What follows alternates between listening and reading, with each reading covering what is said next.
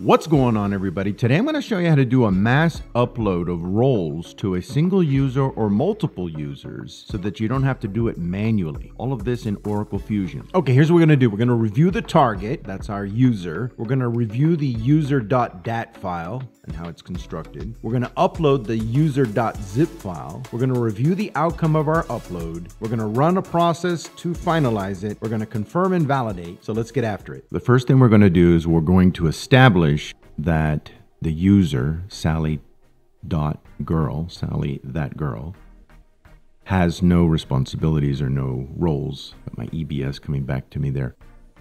No roles for Sally that girl. So we go in here and you'll see no roles whatsoever. Notice the person number 6546. We need that number for our import. So now we'll go back, and this time we'll go over to the actual person, Sally, manage users, and we'll find Sally, that girl. There she is.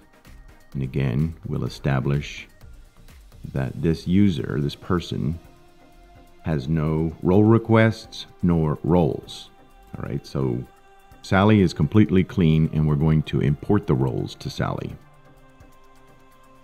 Next up, we have to go back into manage the users, user accounts, and I'm going to go into Bob Adams, which is the user I'm using to actually do this. And Bob needs a specific role, and that role is called Human Capital Management Integration Specialist, as indicated on the screen. So he has to have that assigned to him in order to do that, and you can see I am logged in as Bob Adams. Right. Starting here with my handy Fusion role list. These are essentially all the key roles by module. And in my role list, these are all the Oracle standard roles. And I have, say, for example, accounts payable invoice supervisor, and here's the code. And what we really need in order to do the upload is the code that corresponds to these. So you have accounts payable specialist, and that's the code. All right, so that's just my reference. And as I want to add these to a user, I come over to the user.dat file, and it must be named user.dat as shown there. And we have here metadata, user role, person number, role common name, that's the code, and then add, remove, etc.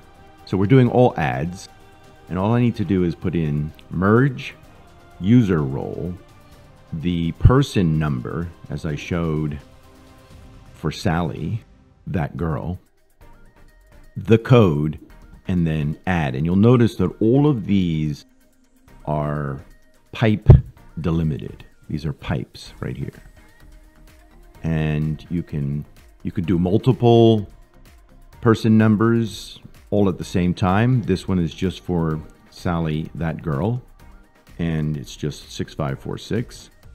And this will load all of these roles to Sally, right? So we can close that, close out of that. Now here's the DAT file that we just were looking at. And what we need to do is zip it. So we'll grab it and then send to compressed file. And again, it just needs to be named user.zip. Now we'll go ahead and load that up in the apps. All right, let's go load the file.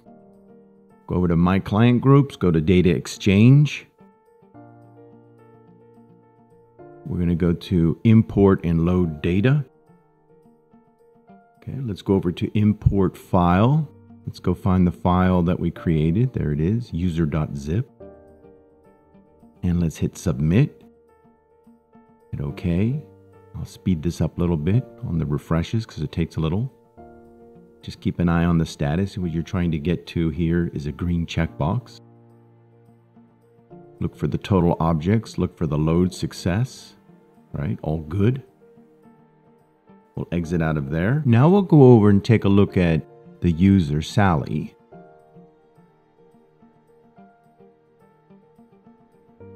And the idea is to see if there's been any update, which you probably already guessed there's none.